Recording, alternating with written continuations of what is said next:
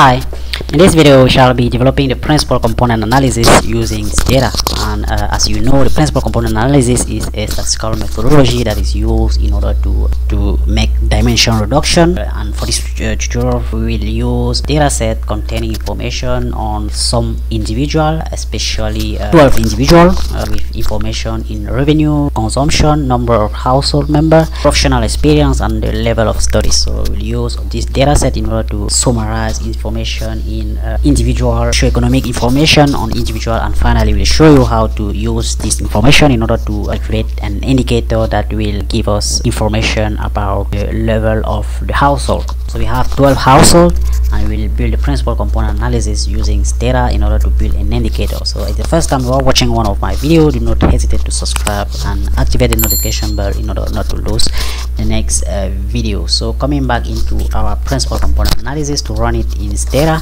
is quite simple. Just go in statistics, then drop down to multivariate analysis, and then factor and principal component analysis, and then finally choose principal component analysis. Click on OK. And the next step is to select a variable to include in the PCA.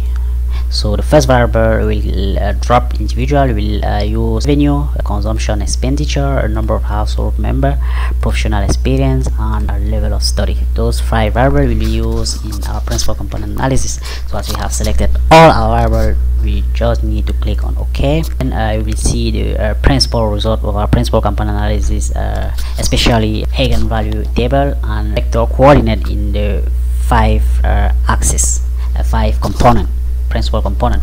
So as we can see that our first component represents almost 70% of information contained in our sample. The second component have 10%, and the cumulative proportion is 90%.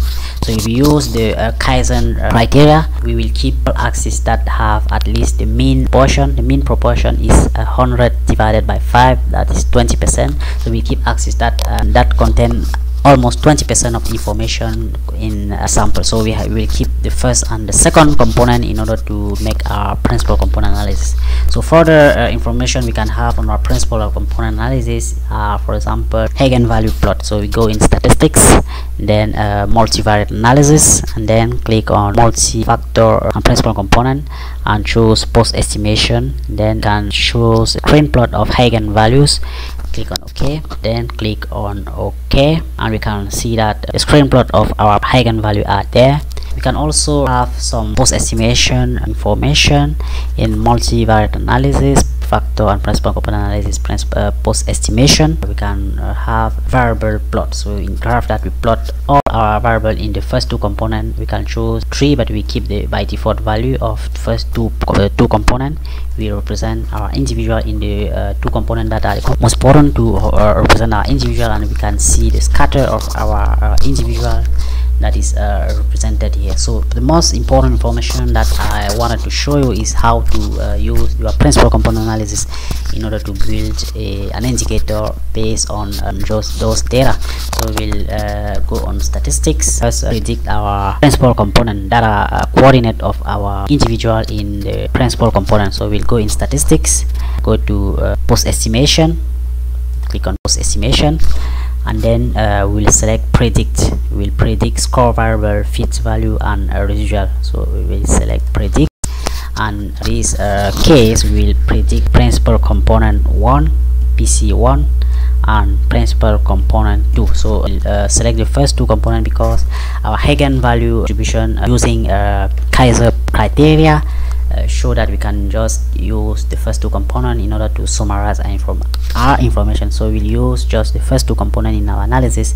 in order to build our indicators. Let us first predict our first 2 components that are coordinate of our individual in the 2 components. So then click on OK, and we can see that 2 variables have been generated. The variable on individual representing the score of our individuals in the component. So to build our indicator, we will just calculate a new variable that will be a mean of our first 2 components, and the weight of our mean will be percentage of our component divided by the sum of percentage contained in the first in the axis that will be, has been choose to be used in our analysis. So we have chosen the first 2 components. So our indicator that we call ID id. Now so I will generate the variable called id that will be equal to our first component multiplied by the weight. The weight will be 0.7977 divided by the cumulative percentage of first two axes, which is 0.1990 multiplied by the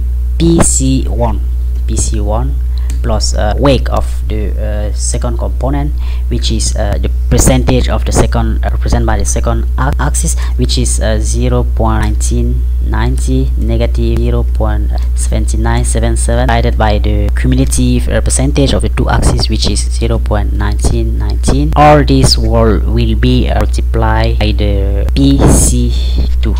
So then we click on OK, and we can see that our index has been generated. We can label it, and for now we'll keep it, and the indicator that will have been calculated as we can see in our data can be used in order to compare our individuals, so that the individual which have the higher index will be the household with better condition. So and in our database we can see that the individual that has the highest index is the second individual, and we can see that revenue is very high compared to the other, and we can see that this household have higher consumption, and number of member in the household is very slow. So it's the household that is having a good performance in terms of social level. That's it for this tutorial, and we hope it have very well help you understand how to run principal component analysis in STATA as well as indicator building. And if you have not yet done so, do subscribe to the YouTube channel and activate the notification bell in order not to lose the next application, and let us see you very soon in a new video.